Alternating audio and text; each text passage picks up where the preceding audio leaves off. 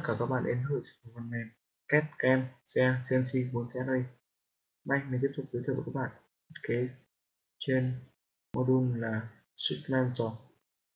Tiếp tục chúng ta sẽ tạo ra các đường viền. Nay bạn tiếp tục mở các file training, các bạn vào C, program file, series từ đây và mục training. Các bạn tìm đến file SE-CNC. Ok, các bạn tìm đến file là SE-CNC và nhấn Open. Ok, hôm nay chúng ta sẽ tạo thêm các cái viền bằng lệnh Control Plane. Các bạn kích vào lệnh. Đó, đầu tiên chúng ta phải tạo mặt phẳng để có thể là vẽ sketch trên cái mặt phẳng đó. Ok, các bạn ở đây có các cách tạo mặt phẳng khác nhau: Plane Normal to Cover, Plane PHad N, Plane PHad. Đây, Plane Normal to Cover là chúng ta sẽ tạo cái mặt phẳng bằng cái cover. Plane PHad N là điểm cuối cover, tạo mặt phẳng điểm cuối cover. Plane PHad là khoảng cách trên cover đó. Các bạn chọn Plane PHad N. Ok, các bạn kích vào. Ok,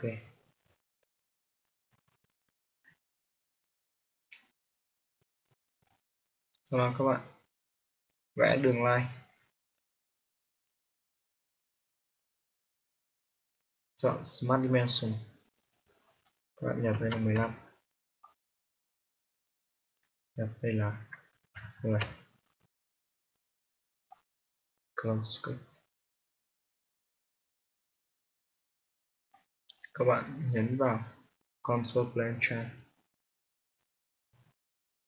và chọn cái đường viền này, chọn cái gãy nó sẽ bao tất khu này luôn.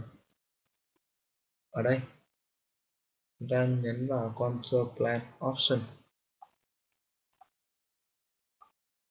Width and Color. Ở đây thì là góc.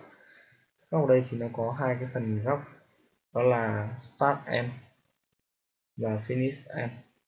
Width ở đây góc, cái góc ở đây tức là chính là cái góc.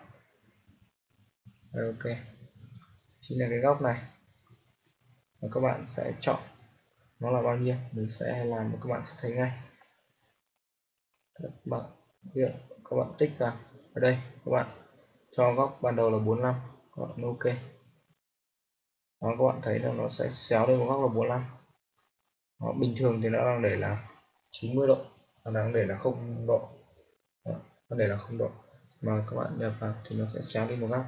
Đó,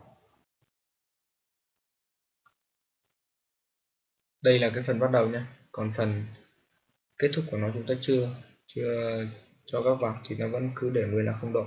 Giờ các bạn cho cả luôn cả phần end vào. Nào, finish end, click ok. Đó, thì cả cái phần bắt đầu và kết thúc nó đều có góc vát. Tiếp theo là phần interior corner. Phần corner ở đây tức là nó sẽ đóng hay mở. Đó, hay tạo là cycle, cut out. Đó, đây rất là dễ hiểu thôi. Option là nó sẽ mở rộng cái phần góc ra. Đây, những cái phần góc giao nhau đây. Đó, ví dụ các bạn chọn mục option nó sẽ tạo như này, còn khi các bạn chọn mục clone nó sẽ đóng khít lại với nhau.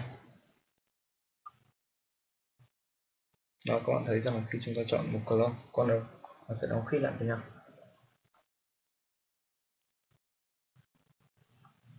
Đó, còn mục cycle nó sẽ tạo một cái đường tròn, viền tròn đó. Đó, ok.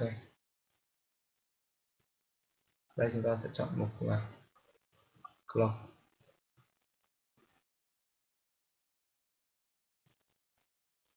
Các bạn tích ok.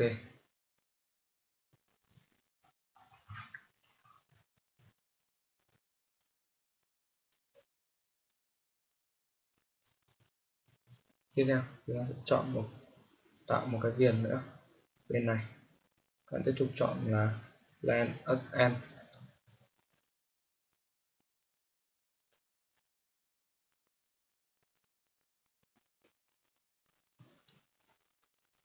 Vẽ một đường line Smart Dimension, chọn đây là 15. Các bạn tích Close Sketch, phát lệnh Sketch.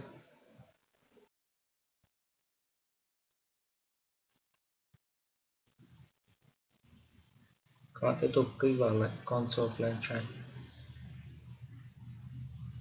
kích vào đây. Đó, rất là nhanh. Đây, tiếp tục các bạn có thể chọn các tùy như ý muốn của các bạn. Như lúc nãy, ở đây các bạn có thể chọn Close. Ok, các bạn sẽ thấy là khác biệt này. Nó sẽ đóng kín khít cái góc này vào. Khi các bạn chọn Close, Option. Ok. Đó, các bạn thấy mục Option này, cái góc nó sẽ khoét đi. Đây chúng ta sẽ chọn mục Option. Thì ok. Finish. Đó, các bạn tiện lợi khi các bạn thiết kế tấm trên phần mềm Flanges. Hôm nay mình đã giới thiệu các bạn về lệnh Control Plane để có thể tạo thêm viền và thay đổi các góc bo, góc chéo, thay đổi các góc giữa các viền với nhau. Các bạn có thể tùy chỉnh cho nó đóng khít hoặc là mở nó rộng thêm. Ok, cảm ơn các bạn đã theo dõi.